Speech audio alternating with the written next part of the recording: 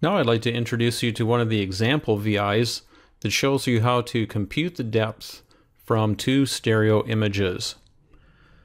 To begin with, find your National Instruments software installation folder and then follow the subfolders for your LabVIEW installation and then examples.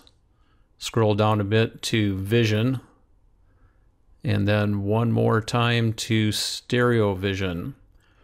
Here you find a pair of folders, each containing a VI. We'll go with Compute Depth Image.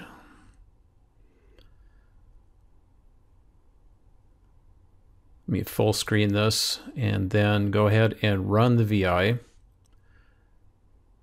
The VI begins by loading up the calibration images, and it does this automatically, shows you the left and right images.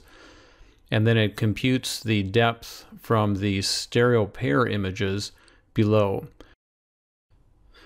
We're looking at a common object, but we have two cameras. We have the left image and the right image. And if you look carefully at those two images, you can see some subtle differences indicating that the cameras are in two different positions. We'll come down here to the depth image. Look right here for the measured depth as you move your cursor around the image. The depth is the distance from the camera's optical center. This yellow square would correspond to that N block, and right there in the middle is one layer down. Again, let's pay attention one more time here. I see 30.2 inches and 33.2 or 33.3 inches. Looks like that block, the N block, is 3 inches tall.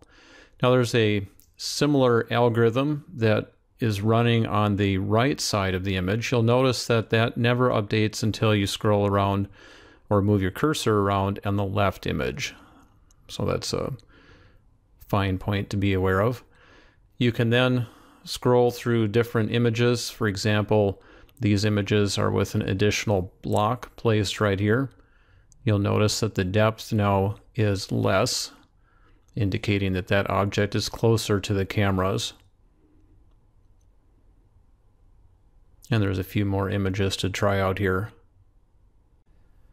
Each time you select a different image, it loads the stereo image pair and does the recalculation for the depth.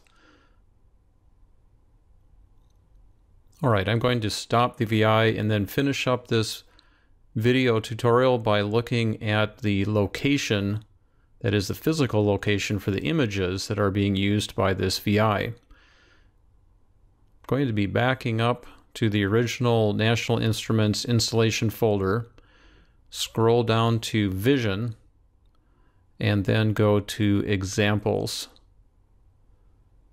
One more time to Images, and then down to Stereo Vision. These are the original calibration images for the left camera, and then these are the images of the blocks that we were looking at. And you have a similar set of folders for the right camera.